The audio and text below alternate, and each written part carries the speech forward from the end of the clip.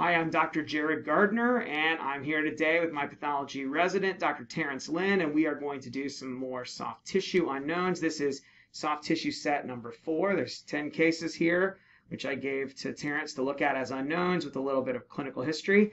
And eventually I'll get these scanned and put online. So if you're watching this online at some point in the future, there's a good chance there'll be a link down below the video description with some whole slide images for you to check out. So without further ado, let's start with case number 1. It's a 57-year-old female with a lower leg lesion. Let's see here. This is the lowest power we can get. All right. So we have our epidermis there, and then underneath we see a very cellular. I'll turn it around so it's right side up. It's kind of hard to do upside down. There you go. That feels better. Spindle cell lesion that appears to have collagen trapping at the edges of it.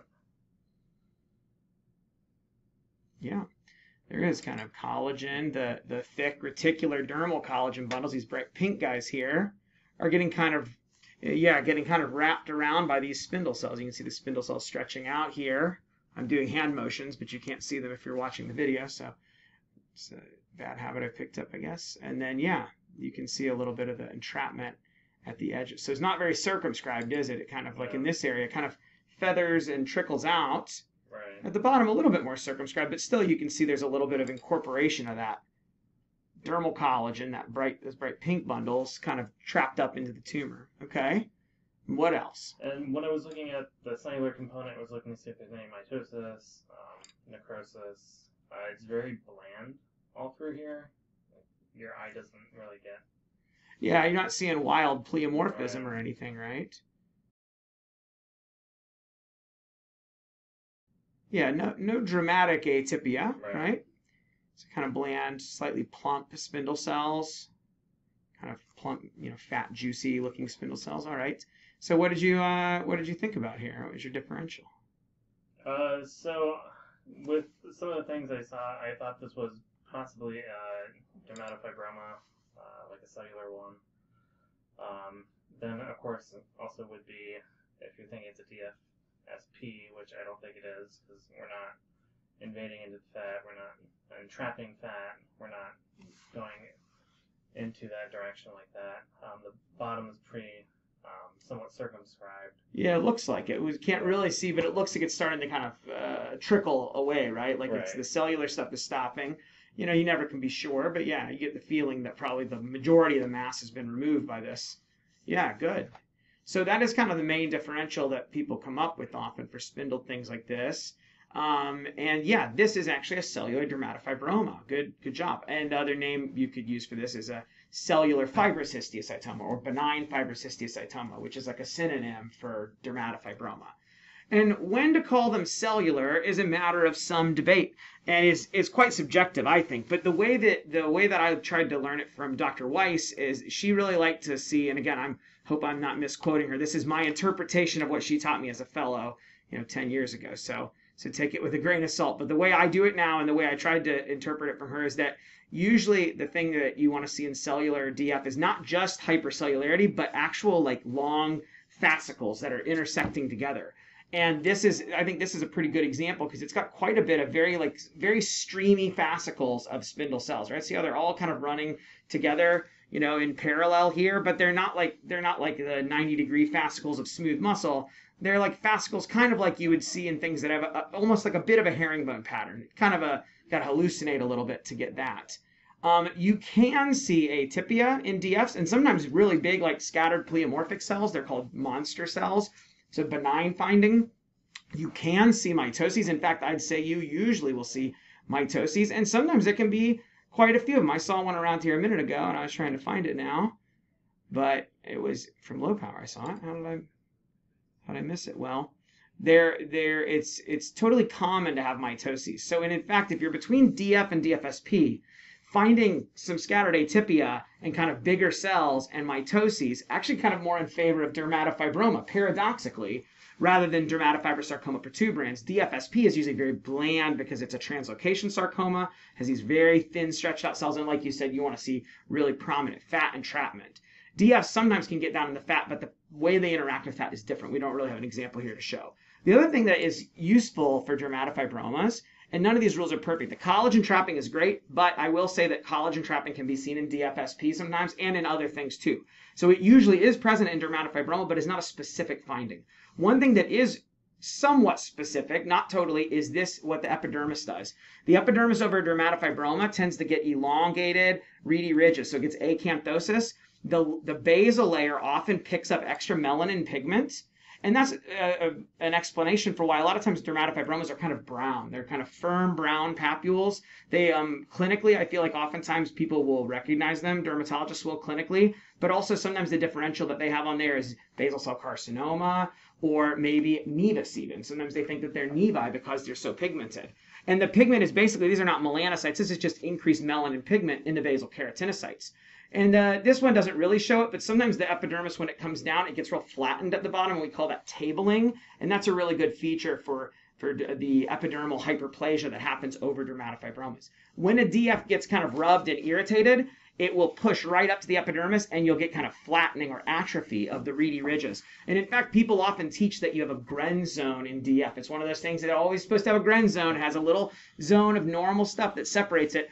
But I see all the time where this happens, particularly in excoriated, scratched DFs. I feel like I see it more, where the DF just pushes right up and starts to squish the overlying epidermis and makes it very flat and sometimes thin, and it can even ulcerate out if it's been picked out a lot. Let's see if there's any better tabling over here.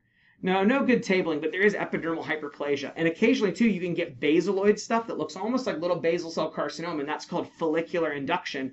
It's basically hair follicle overgrowth that's being induced. The tumor is somehow making the little hair follicle buds start to grow from the epidermis. So if you ever think you see a basal cell carcinoma over top of a DF, it's probably not a basal cell carcinoma. I have seen a couple basal cells over DFs, like true definitive looking basal cells, but usually for practical purposes and for testing purposes, looks like a basal over a DF. It's just induction of the hair follicles. So I think this stuff fits really nicely for cellular DFs. Cellular DFs are reported to have a higher risk of local recurrence. And I think my view on that is that probably most of the time it's not because they're growing aggressively. It's because a lot of times they're big and deep, and they go deep down into the skin, sometimes even to the subcutis. And oftentimes they'll get a shave biopsy. So of course, if you you're taking the tip of the iceberg off, the thing's going to keep growing. And so it's not really recurring as much as it is just persisting and continuing to grow. Anecdotally, if you remove most of the lesion, even if margins are positive, a lot of times these won't come back. But I have seen a few that did kind of locally aggressively grow back, and there are exceedingly rare reports of metastases from dermatofibromas. When dermatofibromas metastasize, it's usually the cellular or the aneurysmal type, the big, large, deeper ones. That said, I don't go putting in my report, oh, these are known to metastasize, because it's super rare. Basal cells can metastasize too, but I don't put that in every report. Metastatic risk has been reported in, 1 in 100,000 cases or something. So I feel like some people get really worked up over that, but I think it's so rare that it is not, not really worth bringing up personally. It's just like one of those super rare case report things. And there is Chris Fletcher has a series about them if you want to read more about that. So anyway, a nice example of cellular dermatofibroma. And people often ask, is this cellular DF or regular DF? Is that cellular? Well, it is subjective, but to me, this is an example of cellular. When you get those nice kind of sweeping fascicles in there, that's good cellular dermatofibroma. And this one doesn't have it, but if you see foam cells, Teuton giant cells, hemosiderin, blood-filled spaces, those are all really strong clues towards dermatofibroma, not DFSP. So those, when they're present, those are all really helpful features that are often seen in DF, but not usually in DFSP. So there you go. And if you were having trouble, what stain could you do?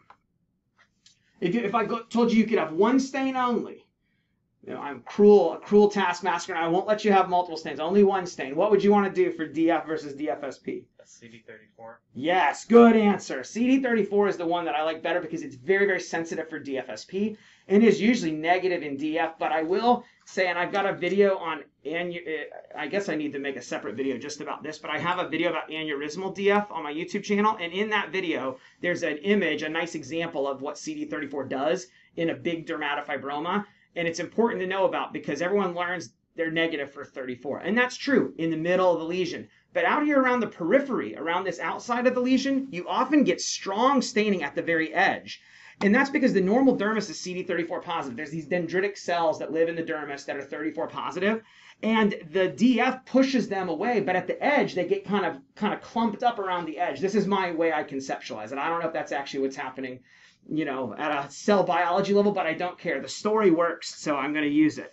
And so what you do is get this halo of CD34 bright staining around the edge, but if you look in the middle, it'll be dead negative. Whereas a DFSP is usually going to be solid, diffuse positive for 34, very strong, with the exception of like the higher grade fibrosarcomatous DFSPs, they can lose 34 sometimes. So normally 34 is enough to solve the problem, as long as you know to not fall for that pitfall of worrying about extra staining at the periphery. And normal dermis is usually CD34 positive. Look the next time you see a control. 34 normally stains quite a bit in the dermis. So that's the normal pattern. Yes, factor 13A will highlight a lot of cells in these, but I've seen DFSPs with scattered factor 13A cells in them. I find that stain not very useful. And in fact, for spindle cell tumors, I personally never use factor 13A. I know some people do and like it, but I just have not found it to be useful, so I don't use it. So there you go. Now we've beaten it to death, but it's an important thing because it comes up a lot. I often will add a little comment, especially if it's a partial biopsy, that because these go deeper in the dermis, they do have somewhat higher risk of local recurrence, and then they can decide if they want to do conservative excision or just follow the patient. But I personally believe it's up between the patient and the treating physician. So, all right, let's see if we can do this. So this one is case 2, an 18-year-old male with an intra-articular knee mass. All right. And I wish, this is one of these times I wish I had these scanned already, but, well, we can't have all the things we want, because this would be nice to see from ultra low power. So I'm going to scroll around here. It's a pretty good sized lesion. So what were you thinking about with this one? Looks like a nodule with its shape. Good. Not supercellular. No. It's very pink. Good. So then I see like there's some cells in it, really some small vessels in it. Yeah. It looks. But not a whole lot going on with it. It looks very bland. Good. What kind of cells do you suspect that these spindle cells are? If you had to guess a category, what would you guess? Fibroblasts. Yeah, good. I think so. When you see a lot of collagen and spindle cells and kind of hypocellular, I always try to think of fibroblasts or myofibroblasts, and for practical purposes, I lump those two together. I feel like, and again, I don't know on a cell biology level, but I feel like fibroblasts and myofibroblasts seem to exist on a spectrum based on what they look like and what they stain like. When they really have a lot of purpley cytoplasm, they're probably myofibroblasts. But I see some things that look very thin and stain with actin still, so I don't really know. But yeah, I usually vote for fibroblast, myofibroblastic category when I see something that looks collagenous in the background and has thin spindle cells. And then the other option you can think of would be neural, because neural lesions can look a good bit like fibroblastic lesions. I don't think this one looks neural particularly, but I feel like it's fair to consider neural things and fibroblastic things in the same breath, so to speak, because they often do have a good bit of overlap in them. Okay, good. And let's look closer at these cells here. Yeah, I think these actually look nicely like the kind of myofibroblastic cells, kind of like almost like the cells of a nodular fasciitis a bit, because they've got that real nice, juicy, abundant purple cytoplasm.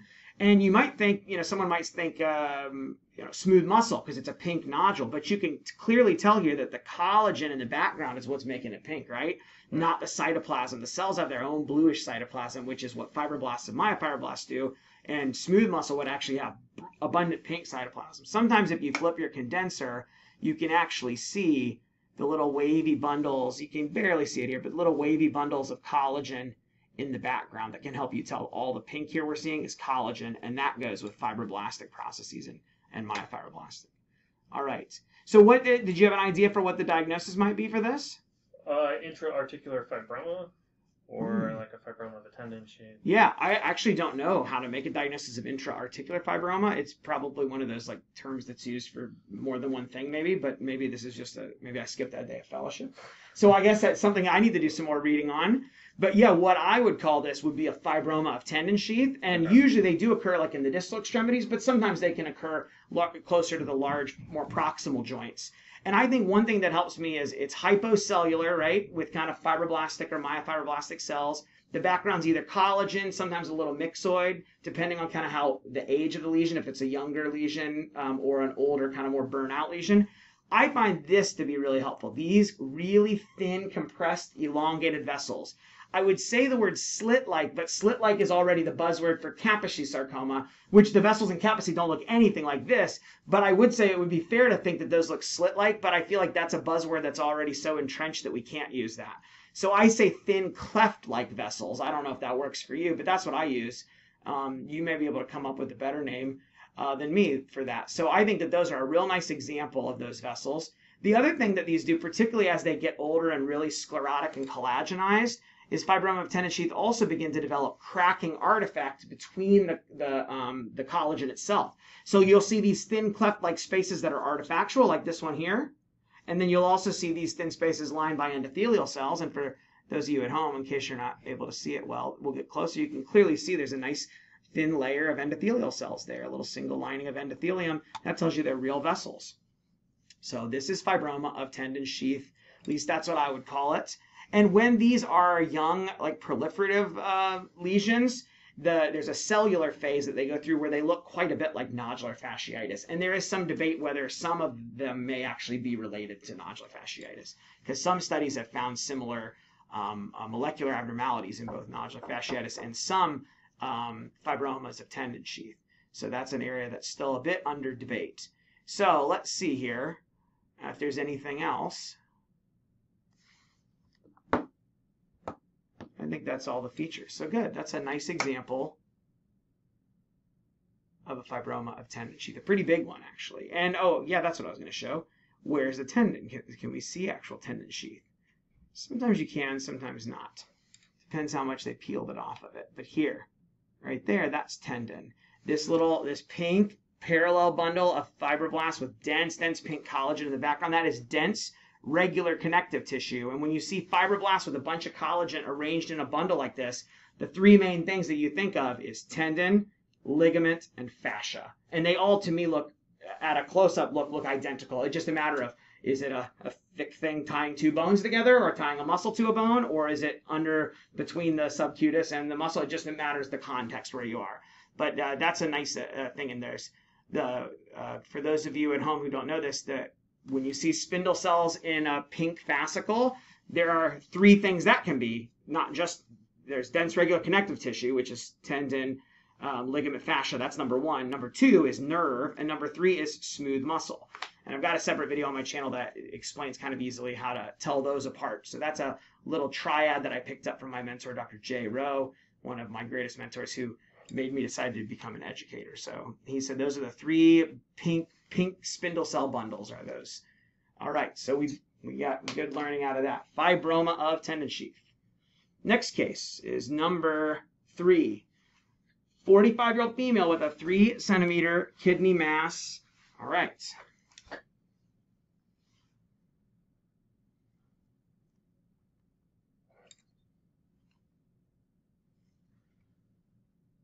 All right, so here's kidney. All right, yeah. Yeah, so there's kidney. And then we also see that this mass is right below it. Looks pretty well circumscribed. Yeah, can't get the whole thing in here, but it's like this nodule growing right on like the outside of the kidney, right? Right. Like here's the capsule of the kidney, and it was like just a little like marble sitting on top of it, or a little golf ball on top of it. And then the next thing I notice is that there's a component of mature adipose tissue. Good. And there's also this component that is the pink component of this, which I believe is potentially a muscle component. Mm-hmm. Yeah, it looks like pink and spindled. Yep. And then the other thing that I was looking at was, are there any vessels, any pleomorphism, anything like that? See if we can find some vessels.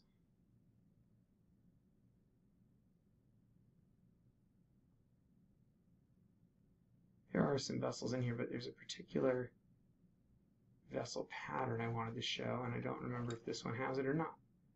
We'll look around for a minute and see. Probably there, that'll work. Yeah, so kind of a thick-walled vessel here. Right. And it kind of looks like this smooth muscle stuff is kind of coming right off the wall of that vessel, right? It's like kind of wrapping around the edge of the vessel and seems to be kind of growing out of it, doesn't it? Right. So it seems like you probably know what this is. What would you classify this as? An angiomyolipoma? Yeah, good. This is a nice example of angiomyolipoma. And what do you know what kind of family of tumors this belongs to? It's related to some other entities. And they're called PEComas. PEComa. That's right. Perivascular epithelioid cell tumors. And it's kind of a weird name because there is no such thing as like a perivascular epithelioid cell. That's not a normal cell type, but sometimes these types of tumors make epithelioid cells that wrap around vessels.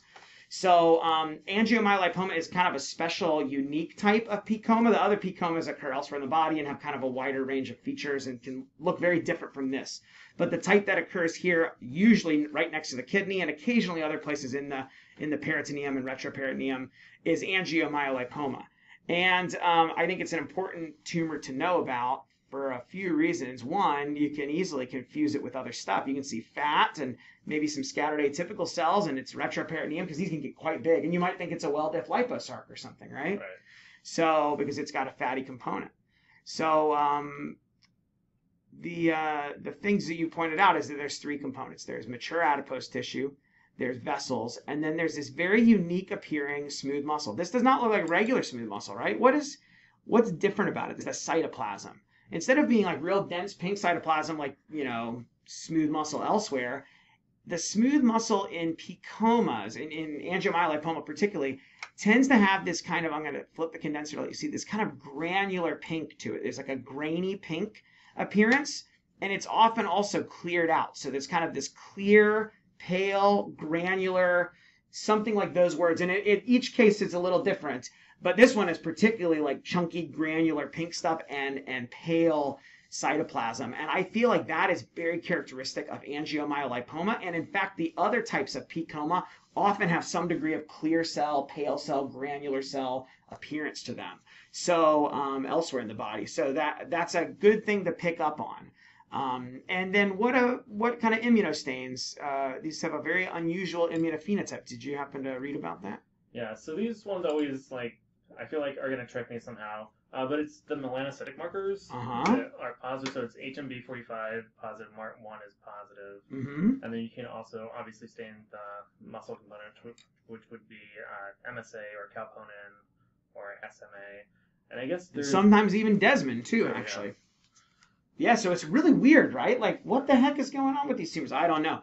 They're very strange, and even the other PEComas that don't really look muscle-like tend to co-express their myo-melanocytic differentiation. They have myoid markers like actin or Desmond, and they have melanocytic markers like melon A, MART1, whichever name you like, and or HMB45. And they don't always have all four of those. It can be in different components. It can be very focal as well.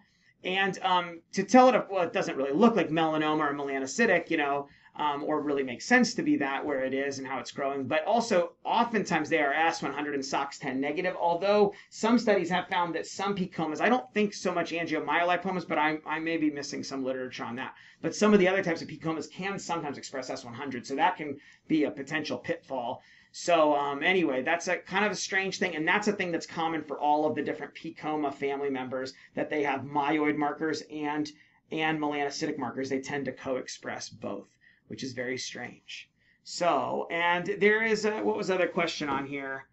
Something about, is there a syndrome that these sometimes occur as part of? Yes, sometimes there's a syndrome. And what is that? Tuberous sclerosis. Right. So some patients with these have tuberous sclerosis. You can also have them sporadically too. So yeah, that's pretty interesting. And then, so this is a nice example of angiomyolipoma. And I think I've seen some really big ones. And one lesson I learned when I was a resident, not just for angiomyolipoma, but in general, is that when you see a large retroperitoneal mass, always think of the possibility maybe it could be coming off of the kidney. And when you see a large renal mass, always think of the possibility maybe it's actually a mesenchymal retroperitoneal thing that's growing close to or around the kidney, because occasionally on imaging, really large masses, it can be hard to distinguish where the mass is originating. So, and you might otherwise not put renal tumor in your differential for retroperitoneal mass and vice versa. So I thought that was pretty good because I saw some pretty massive things in the retroperitoneum, some things that swallowed up the kidney, like liposarcomas, and I've seen some large kidney tumors that they didn't realize were coming from the kidney. So I thought that was pretty good. But I think that real take home is that cytoplasm of angiomyolipoma is so unique. It's just like such an unusual, grainy, pink, pale cytoplasm that I find really, really kind of fascinating. All right, angiomyolipoma, good. Let's see the next one here. It's number 4. And this is an ankle mass from a 50-year-old patient.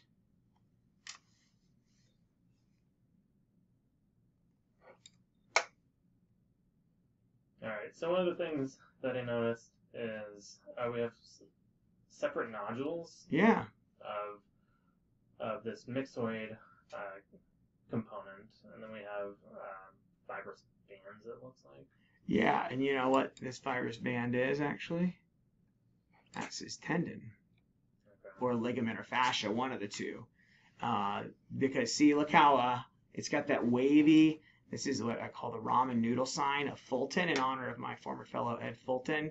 Ed came up with the idea that this looked like the dried ramen noodles in the package, and I was like, oh, I've been trying to find a good word to explain it. So I made a video about that, and now he's getting a lot of fame and mileage out of the fact that he came up with this ramen noodle idea. But what happens is dense regular connective tissue, tendon, fascia, ligament, when it fixes, it kind of contracts up, and all the bundles of collagen get super wavy. So we always teach that nerves wavy. Not wavy like that. This super wavy ramen noodle in a package kind of wavy, accordion kind of wavy, is usually dense regular. And sometimes tumors like desmoid fibromatosis or other things that are collagenous can do that. But here, I think, just because I remember this case was actually an amputation, and I didn't tell you that, I don't think, but that this is actually just the background tendon. So does this alter your thinking, perhaps? Yes. I'm guessing when I saw it, I was like, oh, I see the disappointment. So let me guess. Were you thinking of calcifying aponeurotic fibroma? No. What were you thinking of? I was thinking a myxoid because there was like. Oh, that's a great idea, and actually a very, very legit differential. In fact, I think that's probably the closest differential for this tumor, and occasionally I can't tell them apart. Actually, plenty of times I thought, oh, I'm not sure, and then I did molecular to be sure. So, did you have anything else that came in the differential for this? The other thing is like a myxoid chondrosarcoma. Good, and that's what this actually is. So that's excellent. And I think that those two can have quite a lot of overlap as far as their features go. And so I like how you described that. We got multiple nodules that have myxoid backgrounds, and in those nodules you got these round nuclei, sometimes kind of epithelioid looking, depends, but they're kind of round cells.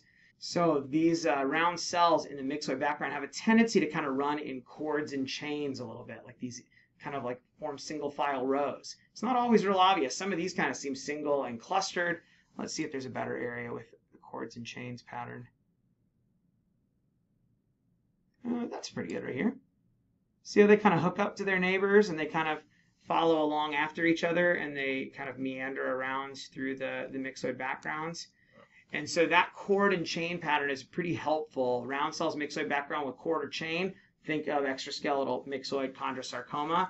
And despite the name, it probably is not really like a true chondrosarcoma. They do sometimes have areas that look kind of cartilaginous, kind of chondromyxoid looking. I think I saw a little bit in here that looked a little like vaguely. You can sometimes see like kind of lacunar spaces, but usually they do not have well-developed real cartilage.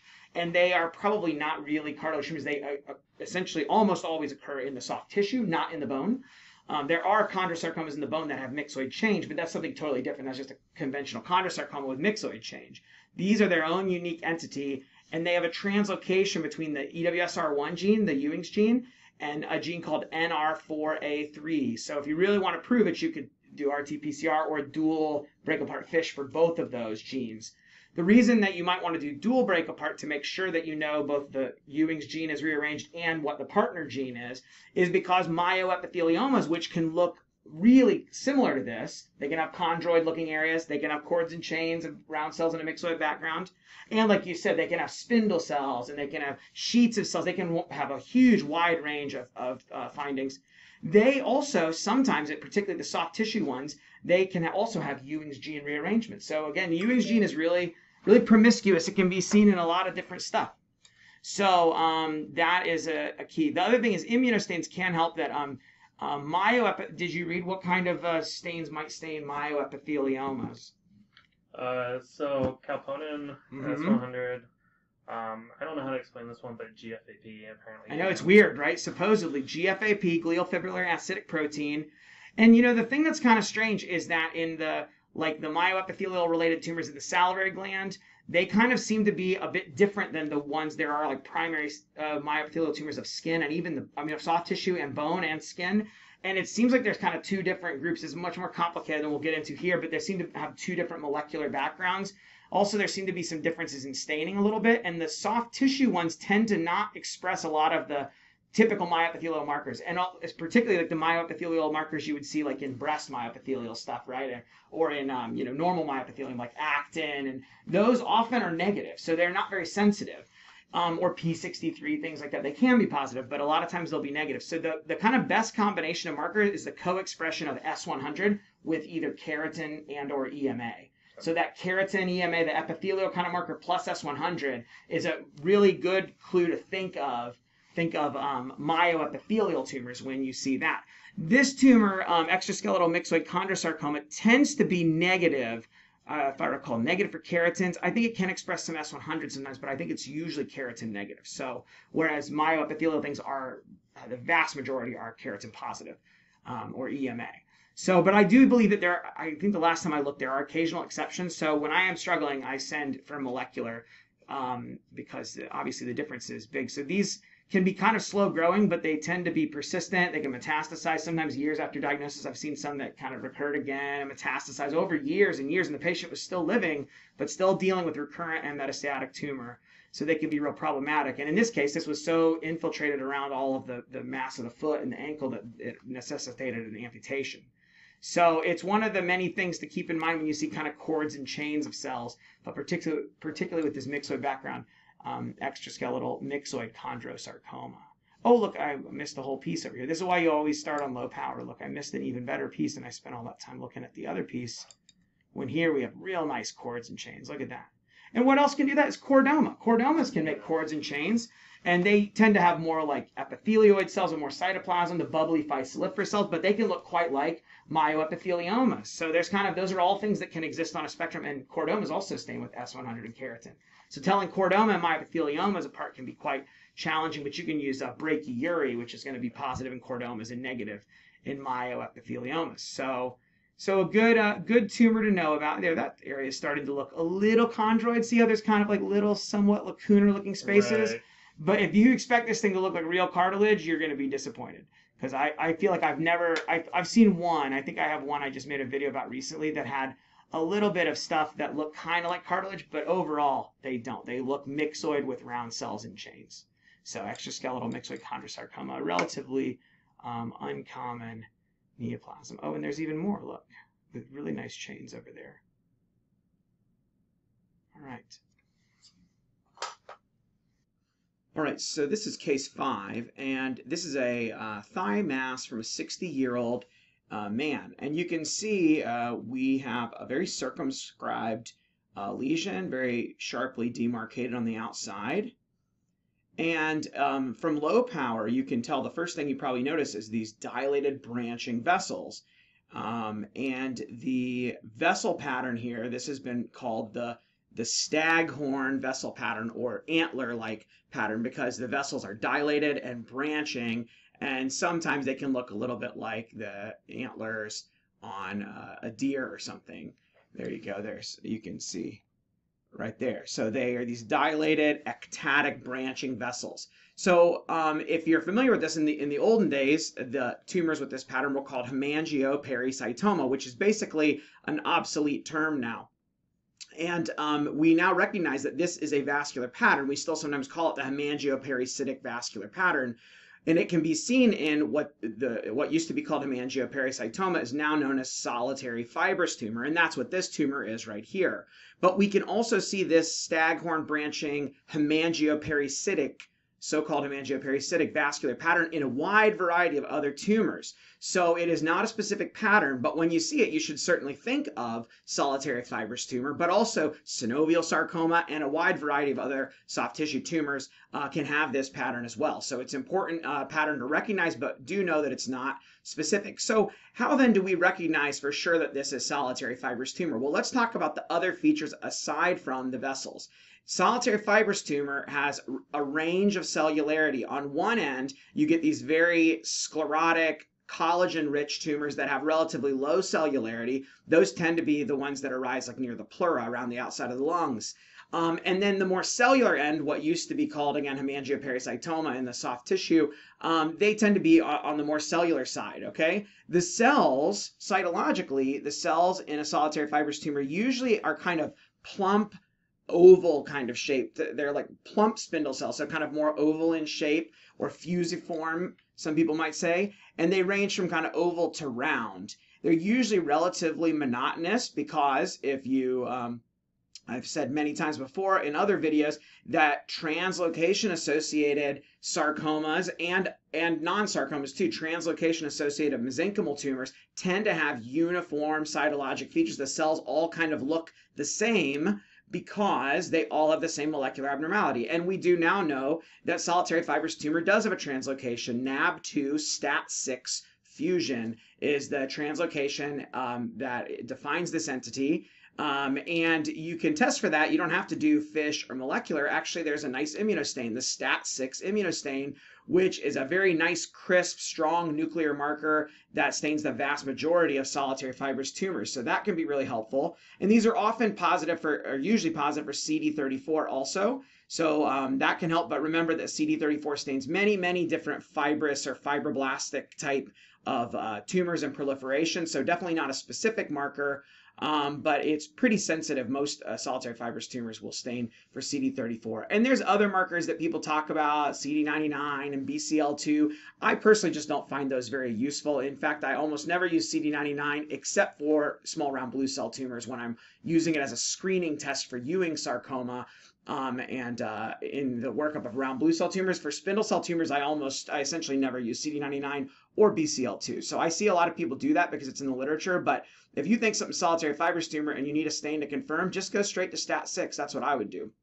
All right, but back, I got ahead of myself talking about the translocation and the stains. The cytologic features, like I said, are kind of these uniform oval to round cells, and they tend to be arranged kind of haphazardly in what's called the patternless pattern, which means they just kind of all kind of randomly arranged here. Sometimes, though, they can get arranged into little short fascicles or even almost palisade-like structures.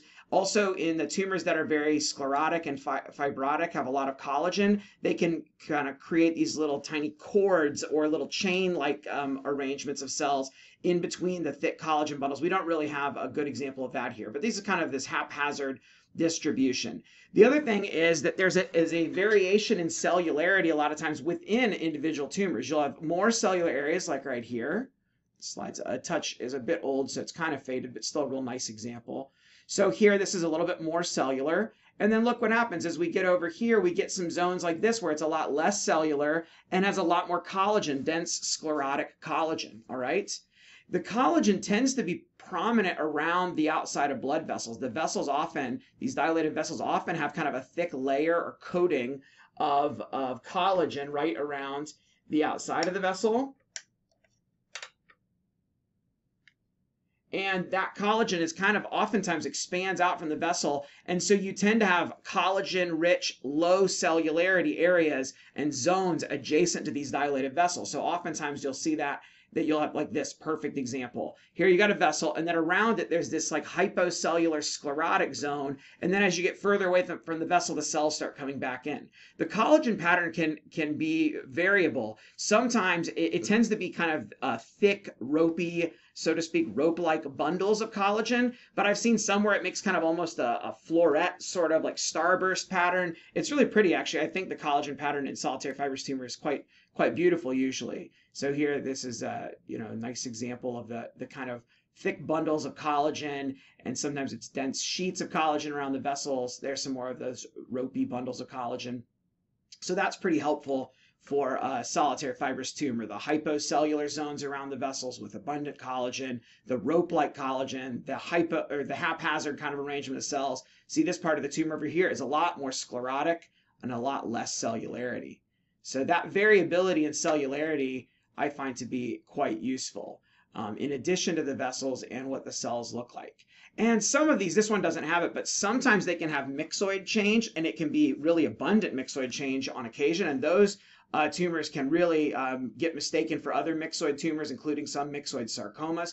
Also, I've seen some solitary fibrous tumors that have abundant adipose tissue, and I've seen a couple that had myxoid plus adipose tissue and really made me think of like a myxoid liposarcoma or a well-diff liposarc that had myxoid change. So those are pretty good. I'll have to put some links in the video description down below of examples. I think I've got another video that shows one of those. Very, very tricky. I've almost missed those, but thankfully thought of it at the last minute. And here again, look at this real bright, abundant collagen around vessels here, and thick rope-like bundles of collagen there. So very, very nice example of solitary fibrous tumor here. And again, STAT6 will be positive.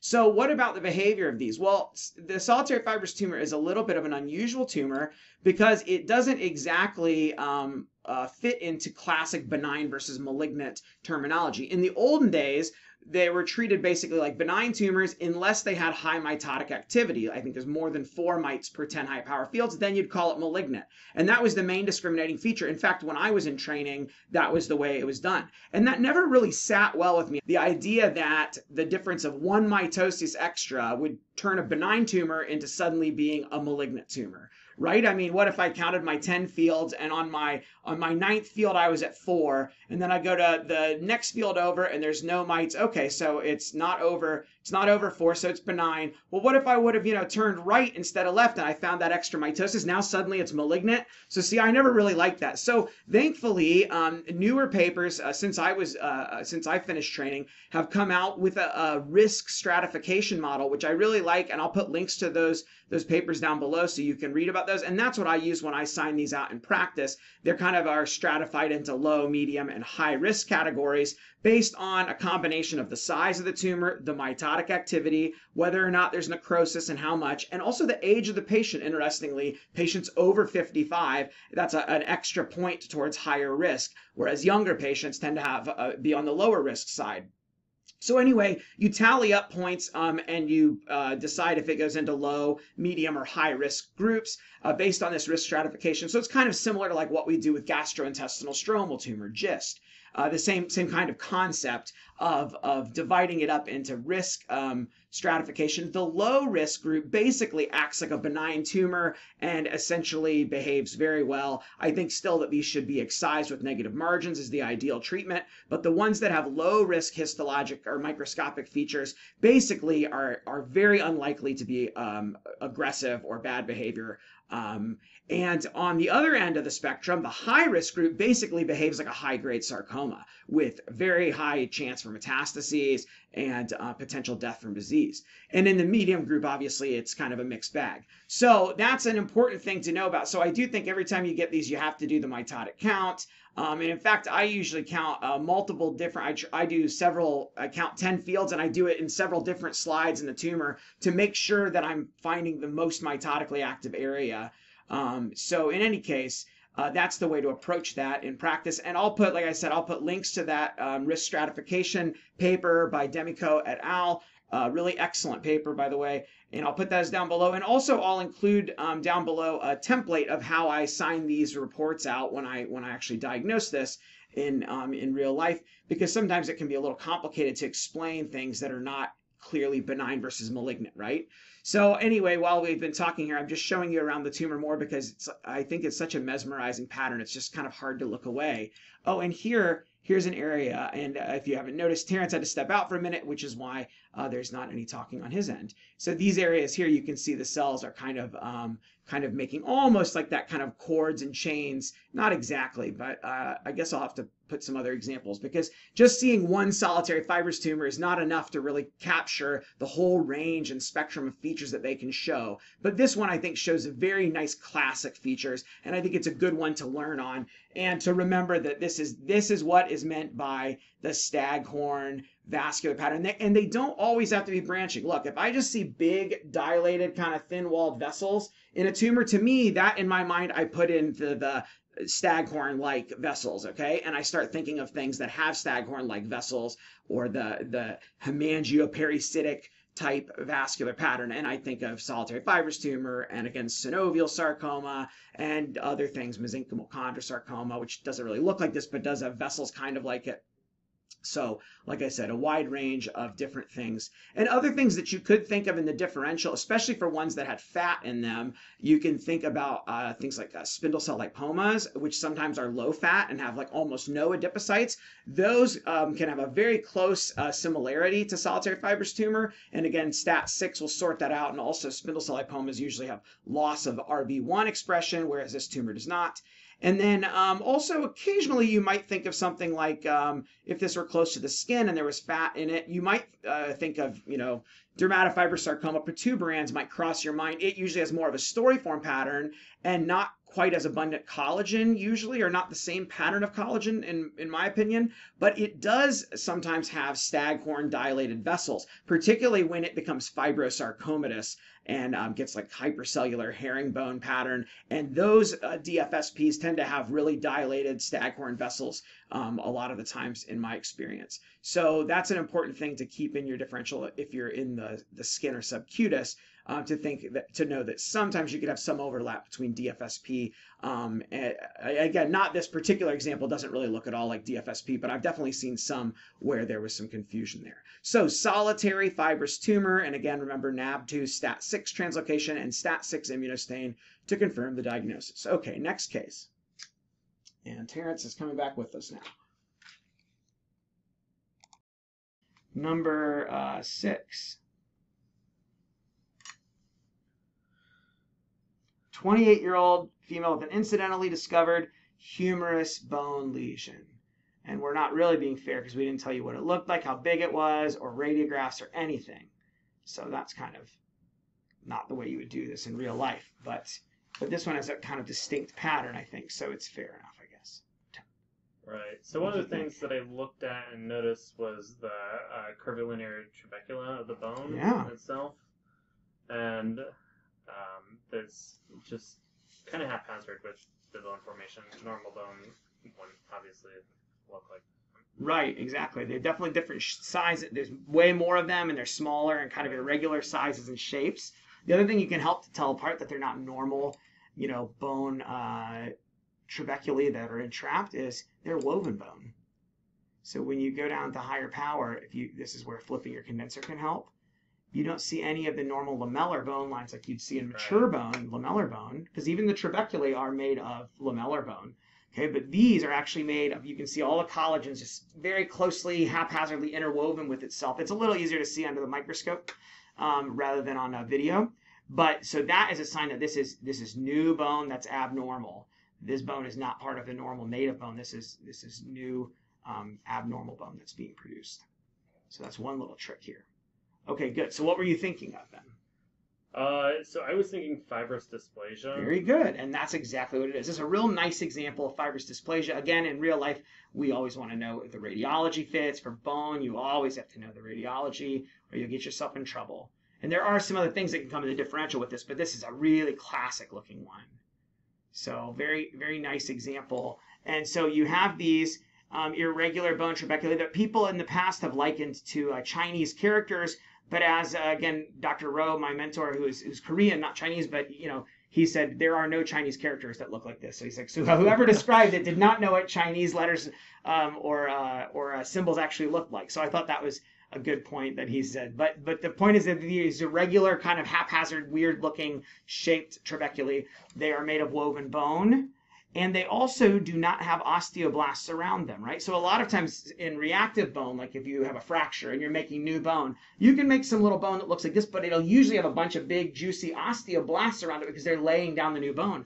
But here the bone is being created. I don't know exactly if it's, I don't exactly know how it works, but the bone is actually just being laid down right in the midst of these fibroblastic spindled cells. So that's the way the trabeculae look. They don't usually have osteoblasts around them, although I will put out as a caveat, towards the periphery of a lesion of fibrous dysplasia, as it kind of erodes and pushes into the adjacent bone, sometimes you can see some reactive background native bone trying to repair at the edge, and it can have osteoblasts. So I have seen that before. And then in between the bone, you have these very bland, very benign looking spindle cells, and they have collagen in the background. So this is the classic, but there are actually a lot of other different variations and patterns that you can have. You can sometimes have hemorrhage and sometimes cyst formation, and sometimes they can be more cellular. There are rare forms of low-grade osteosarcomas that can mimic fibrous dysplasia, and that can be exceptionally challenging, and that's way outside the scope of what we're going to discuss here because I still struggle with those kinds of cases.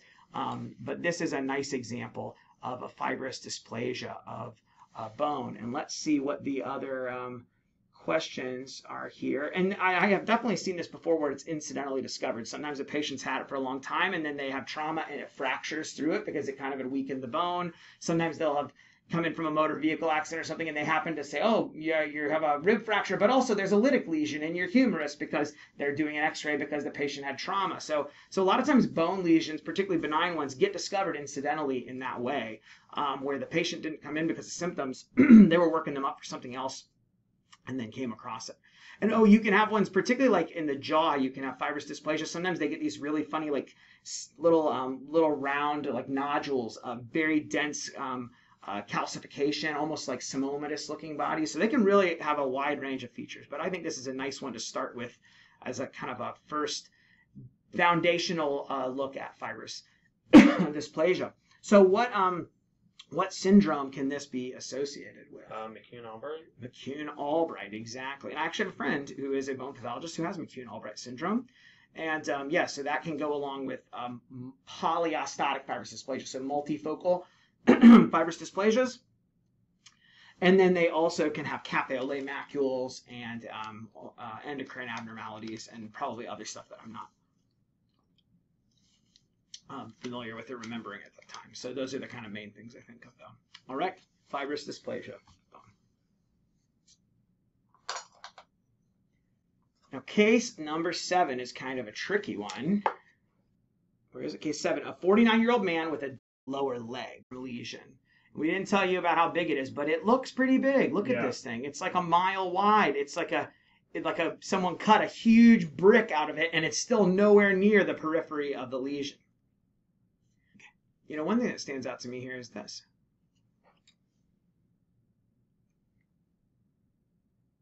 These kind of cells are kind of plump, look like fibroblasts or histiocytes or something, and there's some foamy cells here. See that? Sometimes when we flip the condenser, it'll help us. Well, not quite today. But it can sometimes help you see the foamy bubbliness, particularly under the microscope. But there's actually a lot of foamy cells in here, like xanthomatous, frothy, bubbly cells. And like you said, there's no dramatic atypia here, right? The cells don't look really specific, but they don't have much atypia. But it's a huge lesion, and like you said, it's ulcerated, so that always kind of worries us. But I will point out that although bad things that grow fast ulcerate, so do things that people pick and scratch at. And people have a tendency to manipulate lesions, particularly if you had a large mass like this on your leg, you'd be picking at it too, right? We all would. And so that's why sometimes it can be helpful, although this, I was looking around for it earlier, this one I don't think has, let me look under the microscope at both pieces. Ah, yes. So this is where the derm path clues can come in handy. Right here, this acanthotic thick epidermis has a real thick granular layer on top, and that's usually a sign of chronic scratching rubbing, what we call lichen simplex chronicus change in derm path. So when I see that, in here there's not that because they've scratched all the way through and eroded all the way down into an ulcer. But at the periphery, that tells me they've been rubbing and scratching at this, not just recently, but for a long time, actually. A couple other things. See the collagen trapping there? Yeah. Hard to believe, isn't it? But this is a massive dermatofibroma, a huge one. So dermatofibromas are really important because they're common and they have such a incredible wide range of features. You can have little tiny ones that are really atrophic and sclerotic.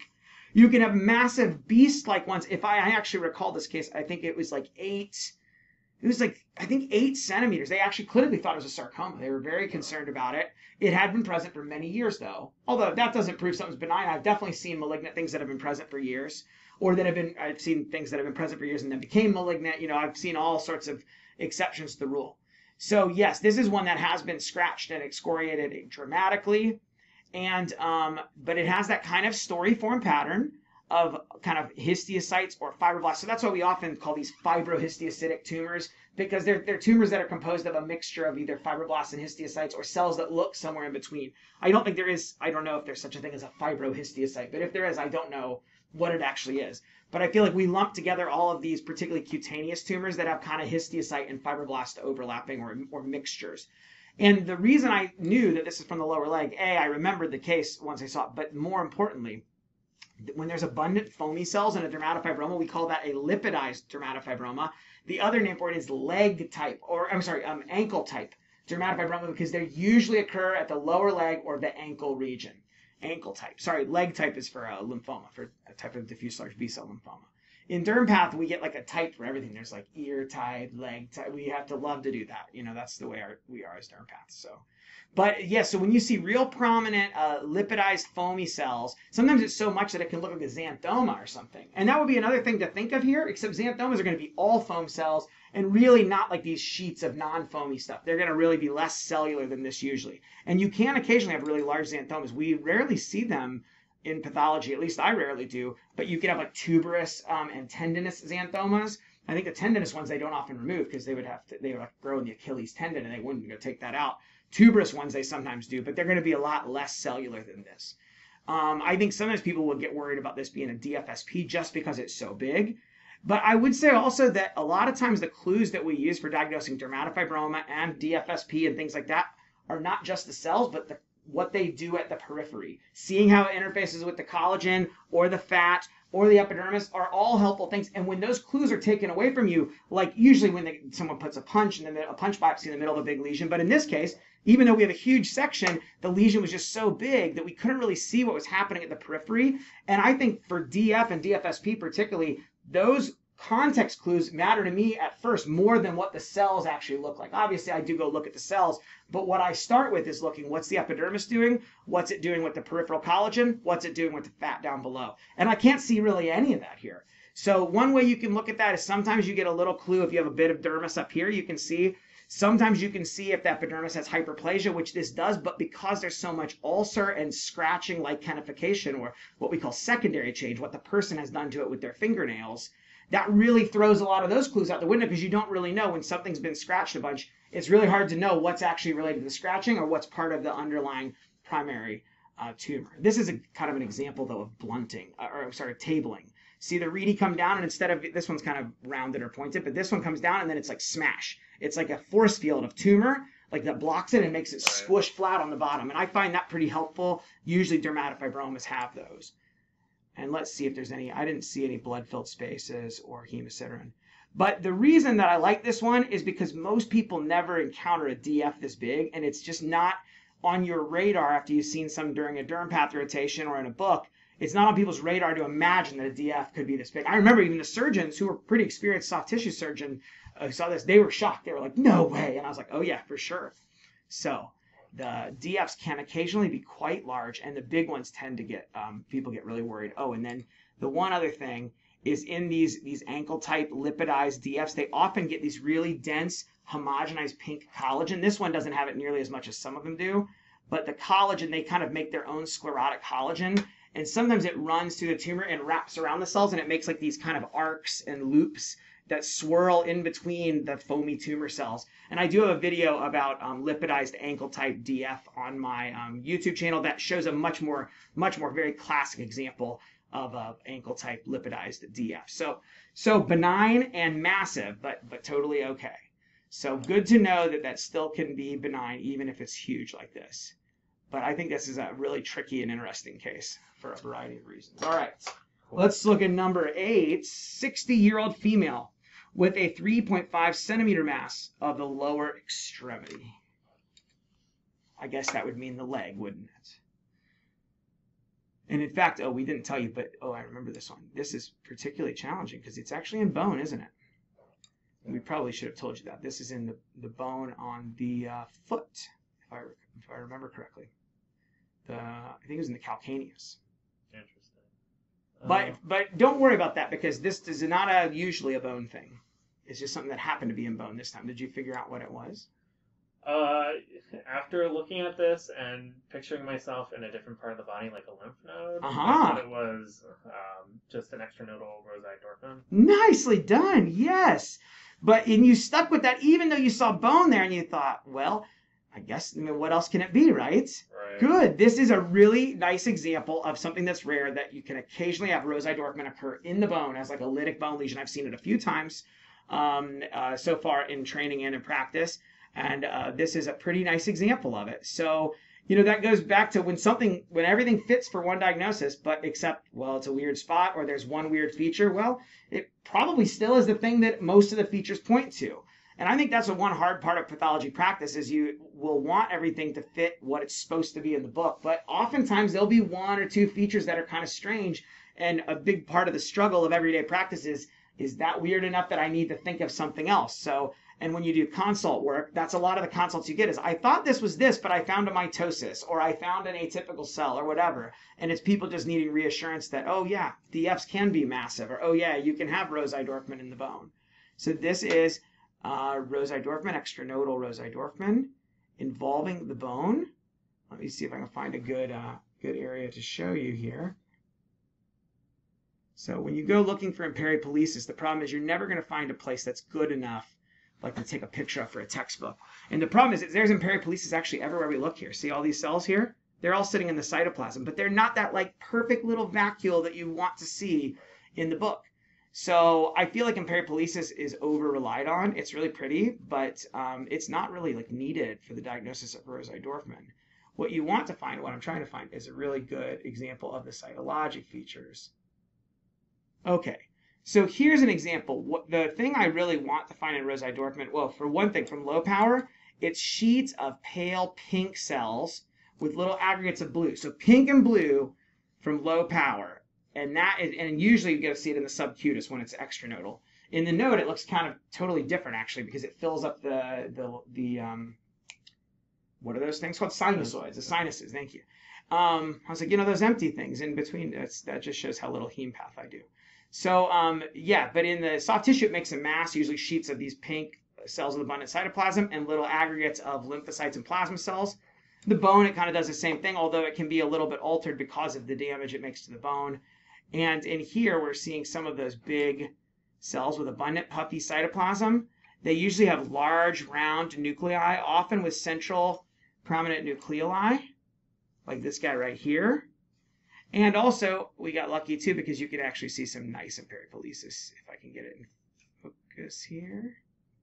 See there? Here's the tumor or the nucleus of the histiocyte, and there are some little cells, little white cells in there. There's a couple right here, and there's the histiocyte. You can see this little neutrophil. Well, all the stuff that's pink here we're seeing is cytoplasm. So that neutrophil is in the cytoplasm. You just don't see a nice vacuole around it. If you really want to see the nice vacuole, you can do, well, what stain will highlight these histiocytes? S100. S100, right? And occasionally you can see S100 in other histiocytes too. So by itself, S100 positive doesn't prove something's Rosai-Dorfman. And in really classic cases, you don't honestly need it, in my opinion.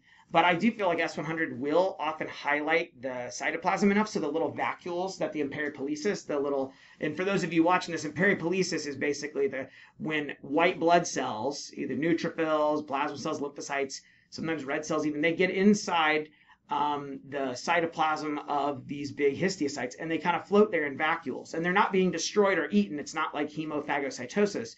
It's just there. I think Adam Bagg, a really funny and excellent hemopath teacher, he once said they're just stopping by for tea. They're just coming into the cytoplasm and then I guess leaving. I don't know if they really leave. Oftentimes you see plasma cells. I just saw them and then I moved past it because my fine motor skills aren't very good, I guess. But all of these plasma cells are almost always present and usually abundant in Rosai-Dorfman. But what you really want to find more than anything is these big nuclei. You should have really large, big nuclei with pale chromatin and prominent nucleoli and a bunch of cytoplasm. That's the cell of Rosai-Dorfman, and that's what we have here. I would say one unusual feature in this case is the fact that there's a bunch of foamy cytoplasm. That is not something I typically see in Rosai-Dorfman, and I suspect some of that here is due to like breakdown of the bone with some hemorrhage and the fact that it's in the bone making a lytic lesion that's destructive to the bone in this case. So I suspect that that's why, because there's some hemosiderin and some foam cells, so I imagine that's from bleeding and then the lipid getting taken up. And some of these probably are not actually tumoral histiocytes, they're just background foamy histiocytes taking that up. So I think that's a little bit unusual feature.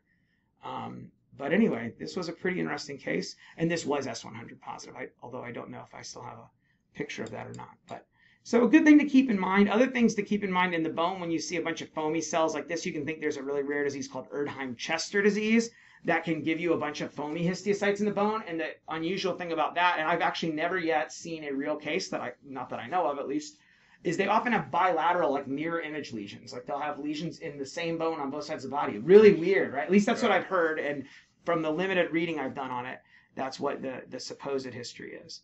So I've seen something very rare, Rosai-Dorfman disease. And when it's in a lymph node, we call it sinus histiocytosis with massive lymphadenopathy, although obviously that name does not apply outside the lymph node because that wouldn't make any sense. So in the bone, Rosai-Dorfman of the bone. And I do have another video about regular extranodal Rosai-Dorfman on my YouTube channel. All right. Let's see. Next, we have a 40-year-old man with HIV and multiple skin lesions. Let me turn it the proper side up. So just with that history, you probably right away imagine what this lesion is going to be. Yes. Since we're doing soft tissue, if we were doing derm path, it could be other things. But so what do you think this is? I was thinking Kaposi sarcoma. Yeah, Kaposi sarcoma, Kaposi sarcoma, however you like to say it. I'm not sure exactly the proper pronunciation, but yeah, right away from low power, we got some infiltrate in the dermis. And it's kind of patchy, variable cellularity, trickling all the way down here, okay?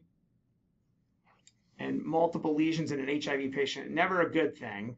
It could be Kaposi, especially if they're violaceous. Otherwise, you could think of cryptococcus or other types of infectious things, histoplasmosis that is disseminated, you know, depending on if they have like full-blown AIDS or untreated HIV. So let's see the features here of Kaposi sarcoma. So Kaposi sarcoma can have variable features depending on the stage of the lesion. And the lesions kind of have three main phases from a clinical level, but they all do have different pathologic findings. Number one is patch stage. They're really thin, red to purple, but flat.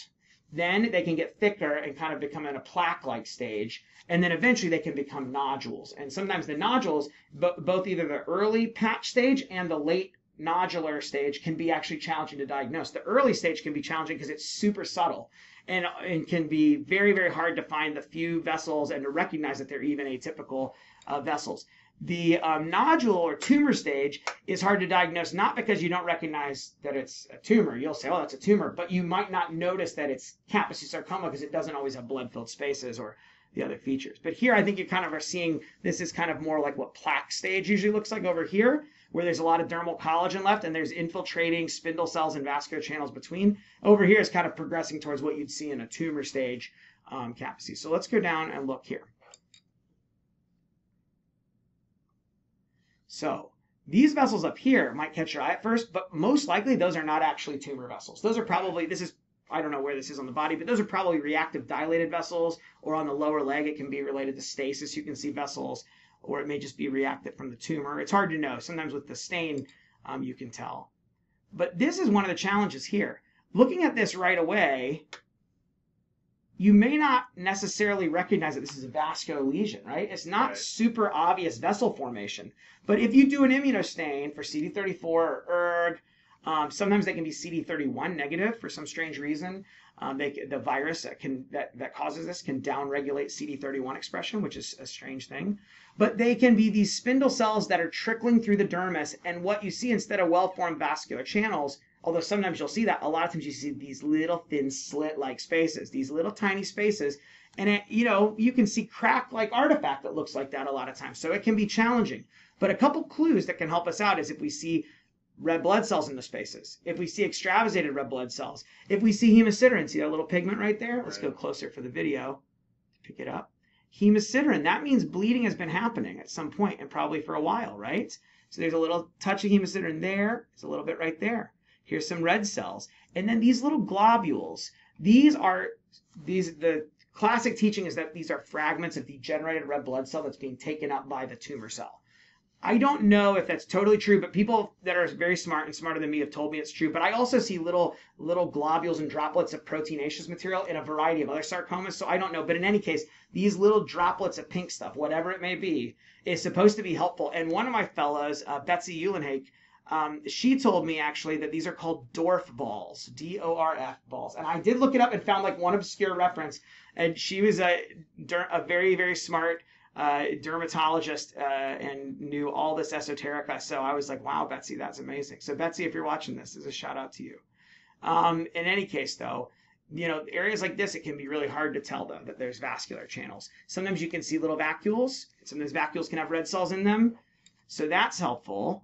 But the other thing that makes me, whenever I see trickly spindle cells in the dermis with any sign of hemorrhage, I always try to think of Kaposi, even without the history, because you don't always know that someone has AIDS. Sure. Also, you can see Kaposi in other settings. You can see it, particularly the time I probably see it most is in old people, right? Old people on the feet, and that's called the classic form of Kaposi. It was originally described in Mediterranean old men or Ashkenazi Jewish old men, but we recognize now old folks of any skin type or ethnicity can actually get it. It's as you get older, your immune system goes downhill, and the virus, which is a relatively common virus, can overgrow and start producing this. And do you know what virus causes this tumor? HHV8. Yeah, human herpes virus H, HHV8. Exactly. And you can actually do a stain for that, HHV8. And there's another name for the stain, which I think it's always good to learn all the different stain names. It's called LANA1, L-A-N-A-1. It's something latent, something nuclear antigen. I guess I should probably memorize that at some point. But so in any case, it's really hard because this kind of cellular clumps of spindle cells don't really make good, well-formed vessels. So one thing that I find helpful, though, is, let me see if I can find it where if it's doing it in this case. One useful clue, there, is this. For whatever reason, the spindled endothelial cells, because all the spindle cells you're seeing here, these are all endothelial cells. If you stain them with the vascular marker, they'll be positive. And that's one clue. When you see what you think are spindle cells, but they all stain like with ERG and 34, or if you're lucky with 31, then that's a clue that you're probably dealing with Kaposi sarcoma. And here, look what they've done. This used to be a sweat gland, a sweat coil, an eccrine coil. See, that's a little tubule of it. There's tubules right there. They love to infiltrate and splay apart the eccrine coils. So if you have an eccrine coil in your biopsy and I see spindle cells or hemorrhage right around the eccrine coil, I'll often do an HHV8 just to be sure I'm not missing a subtle Kaposi sarcoma. And here, look at all the little red cells here. See, there's little tiny red cells everywhere here. So sometimes you can actually see nice little slit spaces where they float inside. Or if you cut the fascicle, because as these tumors progress, they become more fascicular. Let me see if I can show you that area. Sorry, there's so many pearls and I'm trying to like teach them all at once. Here's actually a couple vascular channels. Look, that's probably, this is the kind of very primitive, immature, infiltrative channel of Kaposi. And that it can be very hard. Sometimes they do get more dilated and sometimes they'll wrap around. I mean, those could be tumor channels actually. Maybe I was wrong earlier when I told you they weren't, because they do have kind of a little bit atypical looking endothelial cells. But sometimes they can actually make a little vessel that pushes into another vessel, and that's called the promontory sign. Like it makes like a little mound or a hill. But I feel like that's taught in books a lot, but you only rarely see it in real life, in my experience at least. So, but as the lesions progress, they do become more spindled, and the spindle cells begin to sweep into fascicles. This one's not really doing it, but they're kind of a little bit of fascicle formation. And often in the more fascicle area, you'll find the little spaces filled with blood. And then sometimes if you cut them, the fascicle in cross section, instead of little slit-like spaces, it'll be little holes. And Mark Edgar, one of my mentors, he taught me that that's like the sieve pattern or colander, like a spaghetti strainer, like all the little holes at the bottom filled with blood. Now you're never gonna want spaghetti again, but it works. And this particular case doesn't have it, but I do have a couple Kaposi videos on my channel, and one of those has a real nice example of that. So anyway, this is a good case because it does show the range of features you can have. Here's a little bit of that. It's not real great, but you can see there's some little holes here that are filled with blood. But the reason is subtle. There's no doubt it's a hard tumor sometimes, and it's really important to keep a high index of suspicion. The other thing is that they can make nice, well-formed, dilated channels sometimes. Sometimes it's very subtle little crack-like, slit-like spaces. But other times they make channels that look infiltrative and can look like angiosarcoma. And telling angiosarcoma from Kaposi is hugely important because Kaposi is basically not curable. If you have HIV and they treat the HIV, a lot of times the Kaposi will diminish or even go away as the HIV gets better and the immune system recovers. Then the HHV gets knocked down, okay? But a lot of times they treat it like in older folks, they treat with palliation, and it usually doesn't kill patients, although in uncontrolled AIDS it can. But oftentimes patients die with it rather than other. But it's not like you can go do a big surgery and cure it because it's a virus, right? And so it can be multifocal because the virus is all those places. When AIDS patients get multifocal lesions, it's not usually because they've had metastases all over their skin. It's because the virus is popping up and making these vessels proliferate in all those places. So a very strange tumor. It doesn't like grow and work the way that other cancers do. So I think that's kind of a strange thing about it. And then also, because, yeah, it's important to know that it's not managed by like wide, massive, aggressive surgery. Whereas angiosarcomas get heavy chemo, sometimes big surgeries, radiation, depending, very aggressive therapy, and often they're aggressive tumors. So the things that help me, if I see really prominent, like nasty atypia, that's going to make me worry about a spindled angiosarcoma, okay? And the other things, if I see something that looks like Kaposi in the head and neck of an old person, that's angiosarcoma until you prove to me with an HHV8 that it's actually Kaposi.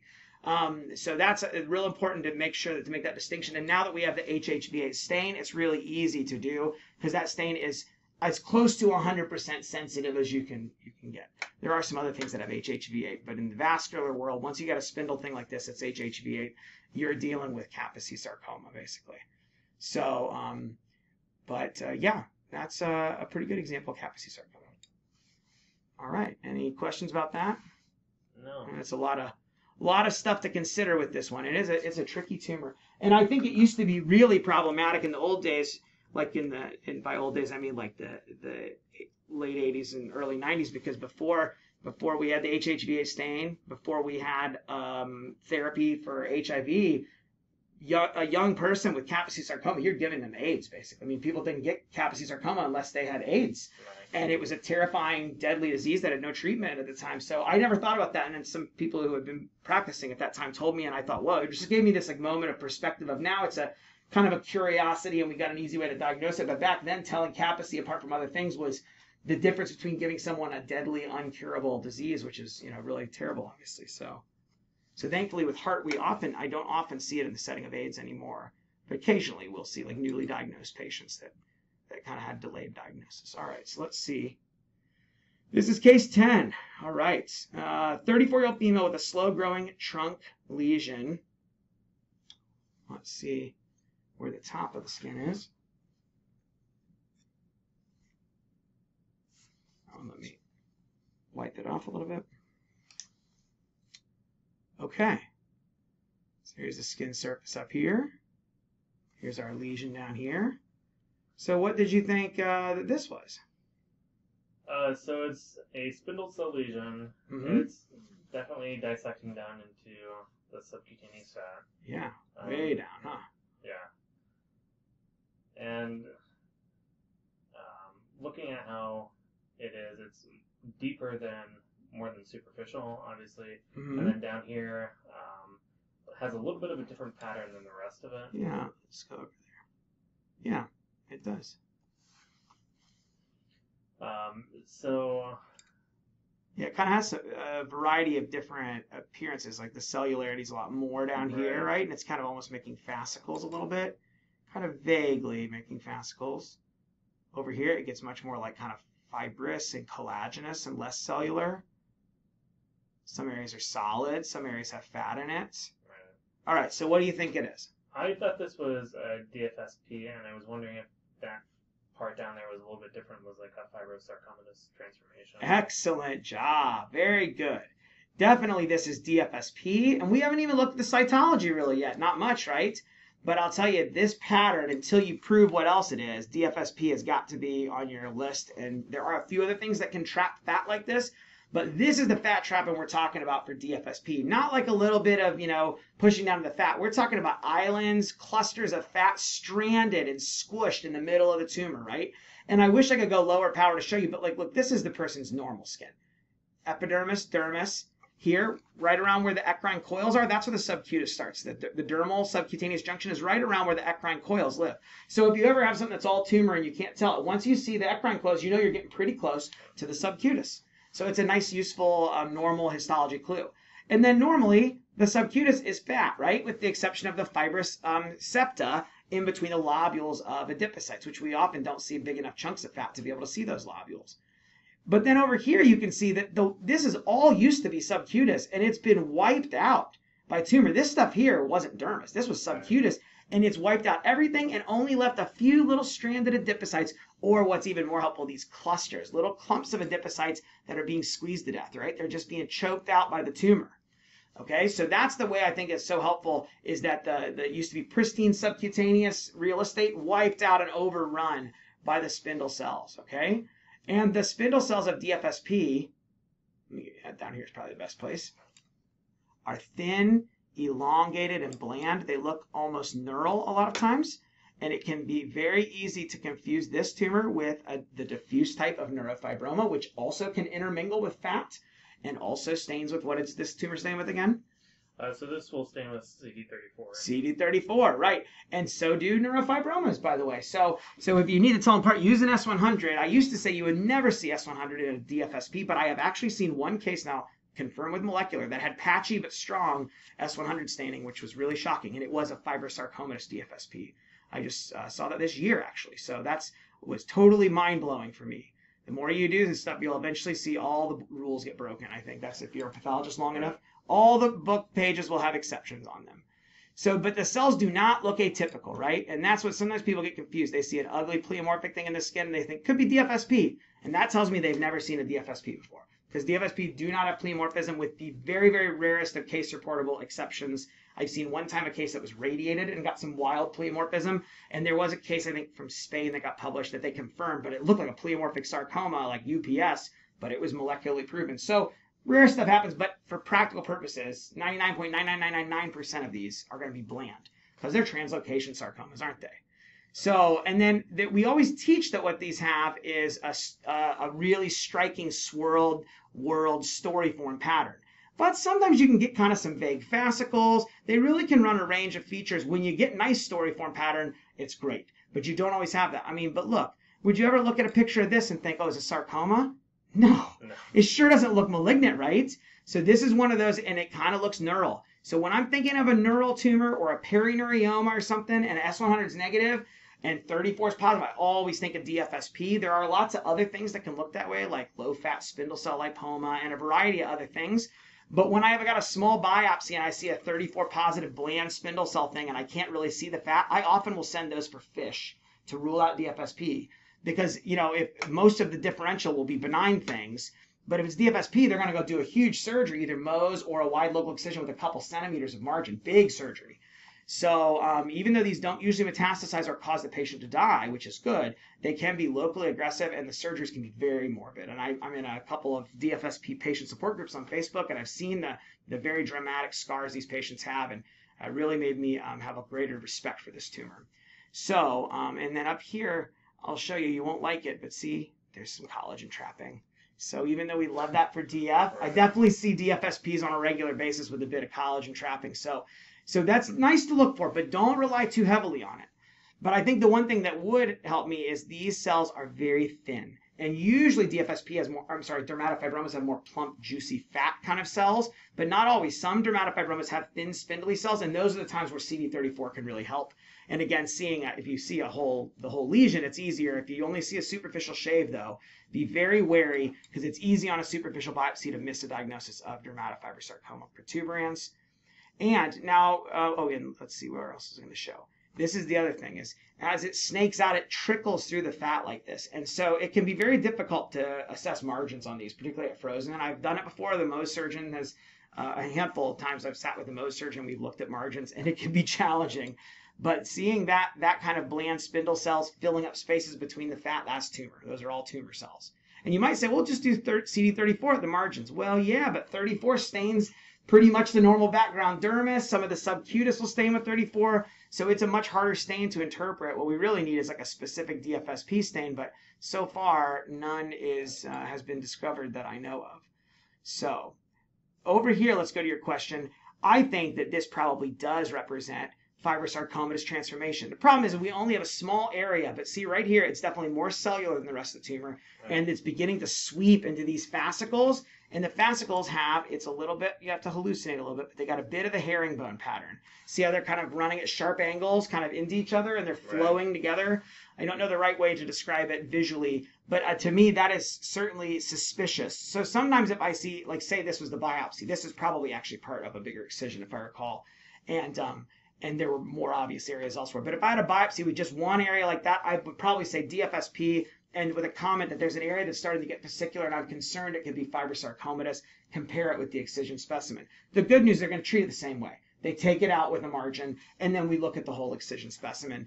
And although the fibrosarcomatous DFSPs are reported to have a bit of a higher risk of metastasis, something like 15% in most studies, not all, but most studies, whereas regular DFSP is probably closer to like 2% or maybe less. I think I've only seen one DFSP that's metastasized, and I've seen many, many DFSPs.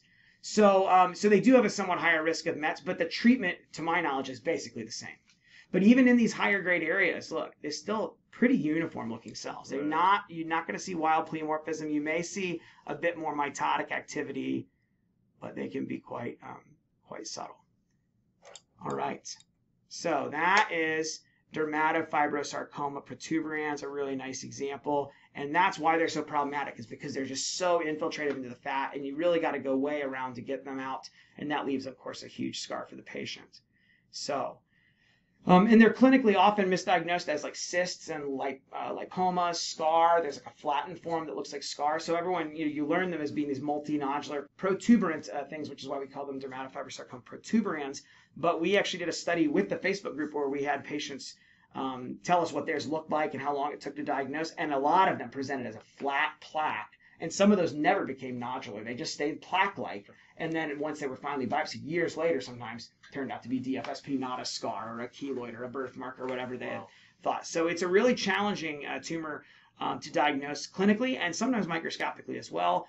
And oh yes, we didn't talk, what is the molecular abnormality? So it's got a collagen 1A1 and PGFB fusion, which is Terrance location 1722. Excellent. And that is what the vast majority have, but in the past couple of years we've discovered that there's actually a second alternate fusion that involves PDGFD. PDGFD as in dog or delta. So, and it can, I think there's a couple different things it might be able to fuse with, I'm not sure. But we I've seen one case of that in my practice, and I'm working on writing up a report of that and partnering with someone else who had a case. Because there's only been, I don't know, I think maybe a dozen of them in the literature, or 10. But I think that they're probably out there because I've seen things that look like DFSP but were negative on fish. And thinking back now, I suspect probably some of those were those alternate fusion ones that we just didn't know existed. So now what I do is, if I have a case like this is classic. There's no need to do fish. This is DFSP. We're done. So, I mean, honestly, don't really need to do CD34 for this. To me, I feel comfortable without it. But when I use the fish is particularly when I'm like, I've got a small biopsy of a spindle cell thing, and I'm either pretty sure it's not DFSP, but it's bland and CD34 positive, and I'm either going to tell them this is a benign thing, leave it alone, or go back and do a huge surgery. Why not do the fish? It's not that expensive, and it's a pretty good test. So that's when I'll use fish. Or again, when I've got a biopsy that I'm pretty sure is DFSP, but I can't really see any fat trapping because they just did a punch biopsy. I want to definitively prove it so they can go straight to definitive surgery.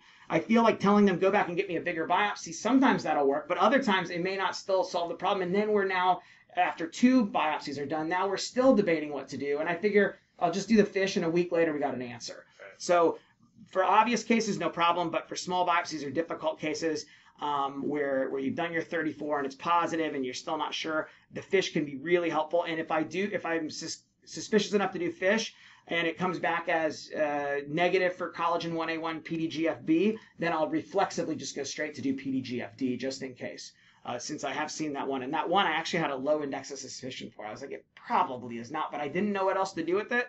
And I did the fish and I couldn't believe that it was positive. So it was a real learning lesson for me and very humbling. All right, well, that's a marathon of 10 cases. Any questions? No, thank you. Appreciate it. All right, Terrance, thanks so much. You did an awesome job, man. Good work.